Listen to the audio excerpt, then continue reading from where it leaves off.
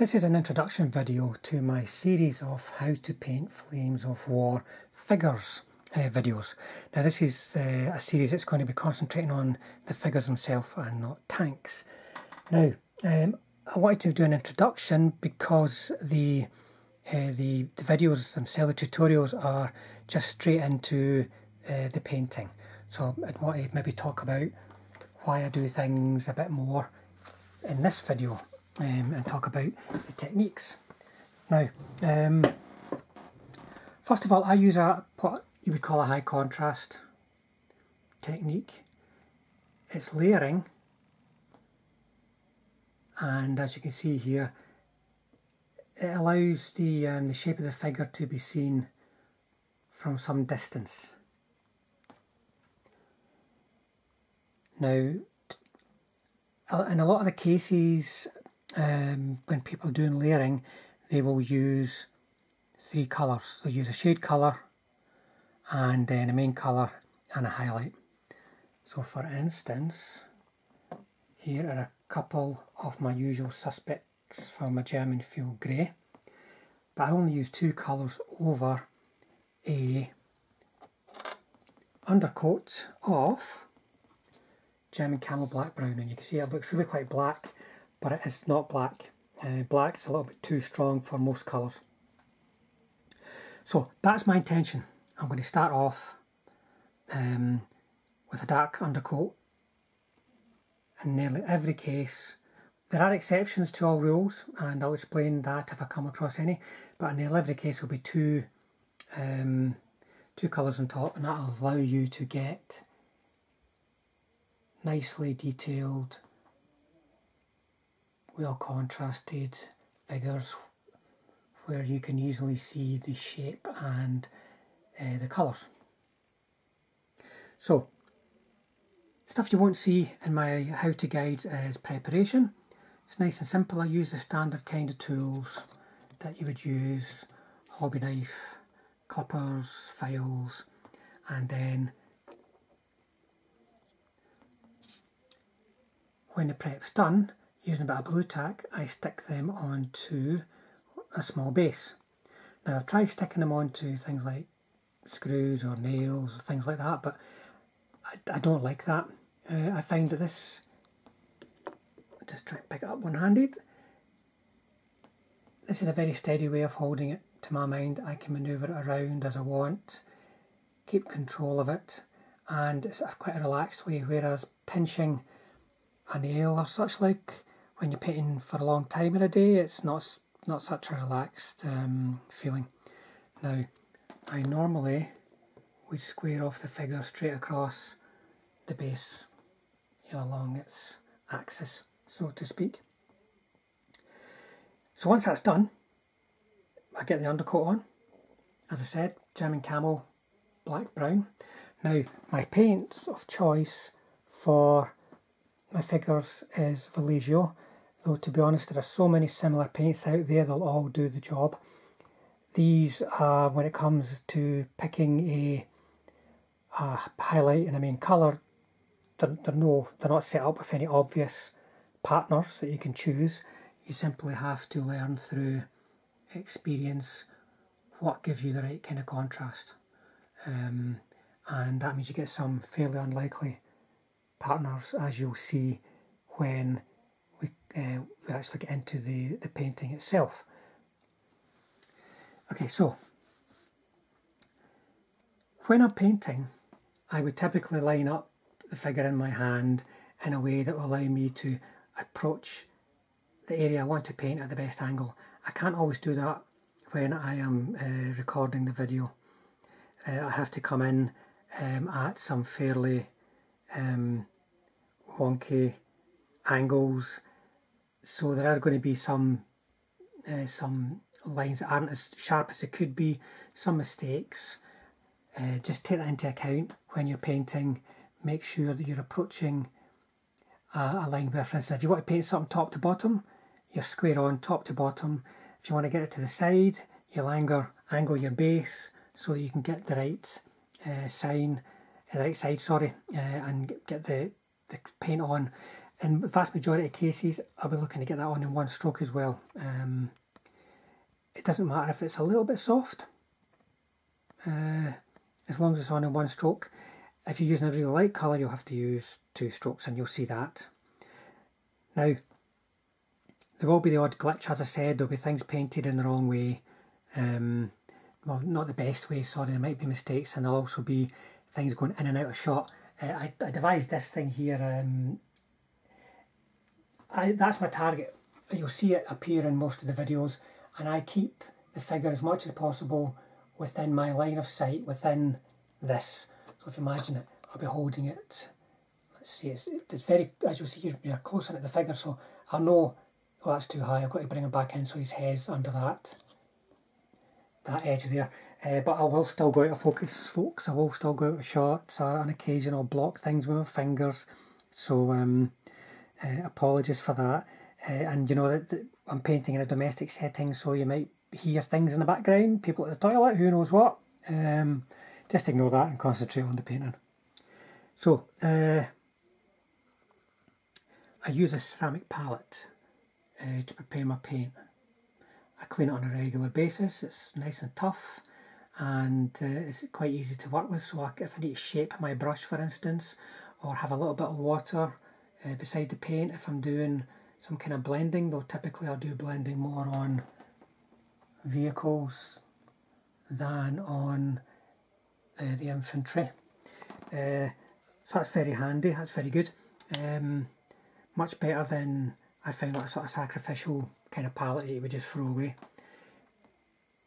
This brush here is a Wargamer Insane Detail from Army Painter. Oh, I'll turn it around so we can actually read that. That's the right kind of size for my small detail. If you put it beside a figure, you can hopefully see that's going to get me the small lines that I want. And then any other larger brush that will allow a good coverage, for instance this one here, and it could be a little bit bigger as well, as long as it's got a good point. Now these brushes are still really quite small, but what you're painting is really quite small. And then if there's any big leg work, for instance putting the shade colour on as a base coat, I just use an old wrecked brush. I can use a smaller brush if I need to get into any fine details, but no science there. Not going to use a good brush to do the hard, heavy lifting, so to speak.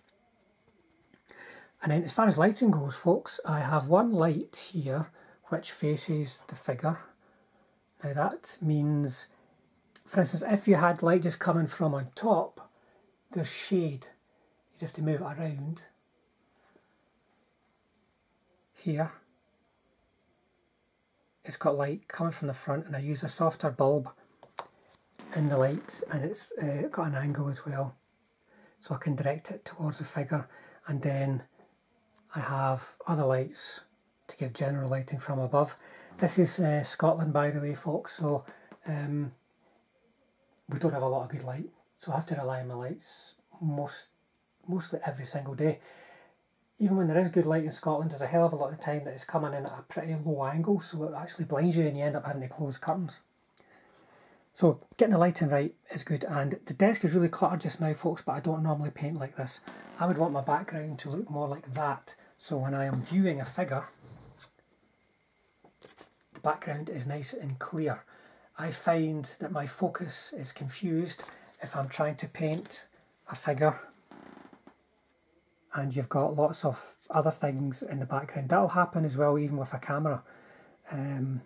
It'll try and focus on what's behind the item, and your eyes can do that as well. So I like to keep a clear desk behind where I'll be holding the figure, behind what is my line of sight.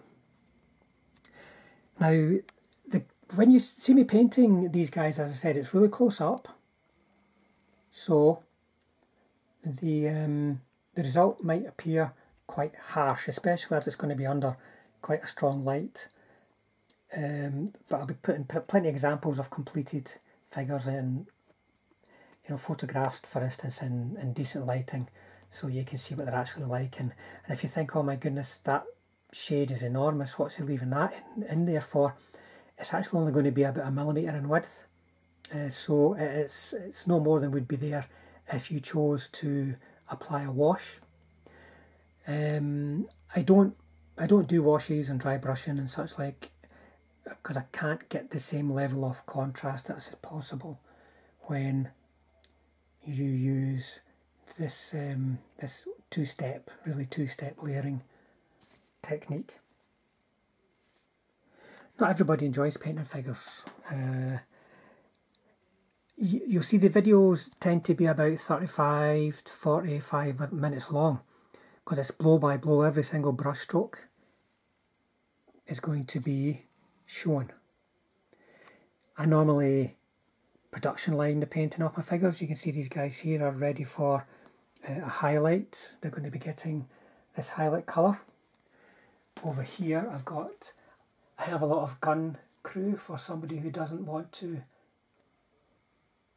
paint the crew on all the lovely vehicles and guns that he's got. So I'm painting them for a friend just now. Now, to the standard that you see me painting in the videos, I can normally do 25 to 30 like that on a Saturday, let's say, and not put my neck under too much strain.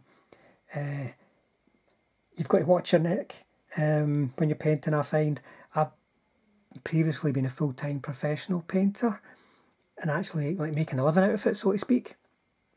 Painting 6, 7, sometimes 8 hours a day, 6 or 7 days a week, and that can create a strain on you.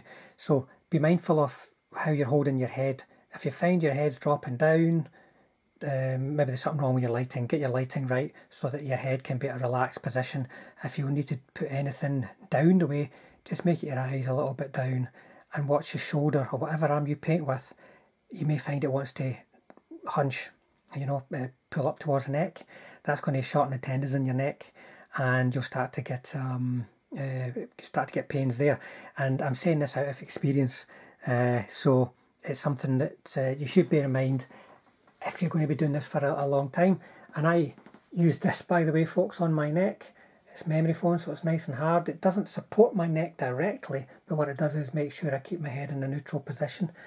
And that's like one of the extreme sort of measures I've had to take to keep myself painting over a great many years. I mean, you're talking very, very heavy painting for 7 years or more. So that can take a strain on the body, but more importantly, perhaps, it allows me to develop this little style of painting and create some very nice figures. And I'm hoping this will be of interest to you guys in terms of approach and colours.